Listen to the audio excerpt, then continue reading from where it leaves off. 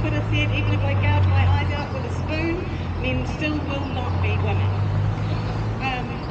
And if you'd like to donate to Philippa Landy's legal fund, because the lawyer has been engaged to give her back her right to buy food at the local supermarket, and also an apology for having been thrown out unceremoniously, for having thoughts and saying words, then please visit Mana Wahine Kōrero on buymeacoffee.com and support Philippa Landy in her efforts to protect free speech in New Zealand.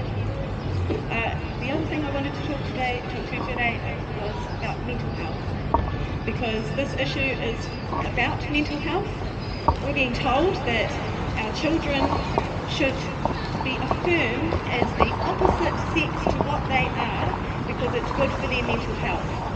Now, New Zealand has the worst youth suicide rate in the OECD, and I think this is an absolutely disgusting way to get an improvement in these suicide rates, to tell children that the best way for them to feel better is to sterilise themselves, to tell their parents that they're going to kill themselves if they don't do this for themselves, and then to later, once you go on those puberty blockers and then you go on the cross-sex hormones, it's a pathway straight to genital mutilation, which, as far as I was aware, we were against.